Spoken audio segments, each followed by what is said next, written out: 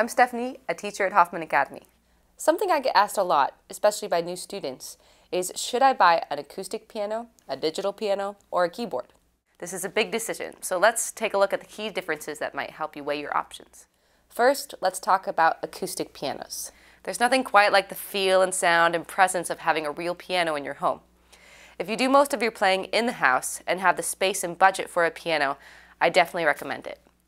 There are a few other things to consider when buying an acoustic piano. Even the most compact upright pianos are going to take up a lot of space. If you've got great space for a piano, not only will you have an awesome instrument, you'll establish a gathering place in your home. Keep in mind, it will be much heavier and more difficult to move than a keyboard or digital piano. There's tuning and maintenance too. Pianos are acoustic instruments, and they respond to changes in temperature and humidity. If you have a piano, it's a good idea to work with a local piano tuner and help you establish a tuning maintenance schedule.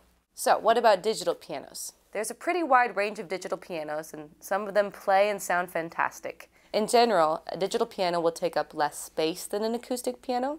They'll be more portable, and there's usually a headphone jack so you can practice without disturbing others. Modern digital pianos do a good job of replicating the sound of an acoustic piano.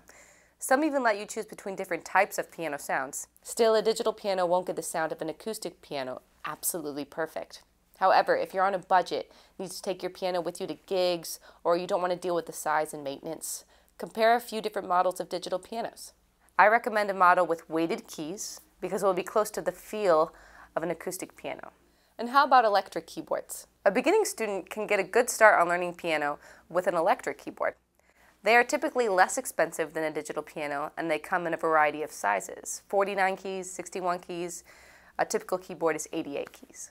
Electronic keyboards are the most affordable way to get started, but learning piano on a non-weighted, non-full-sized keyboard is less than ideal and could even be discouraging. I recommend upgrading to an acoustic or digital piano as soon as possible.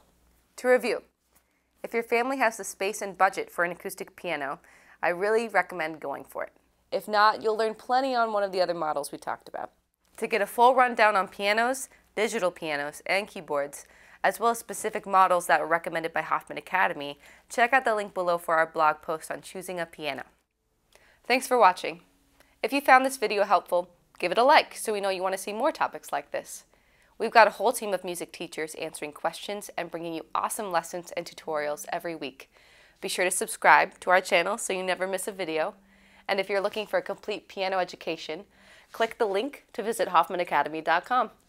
See you next time.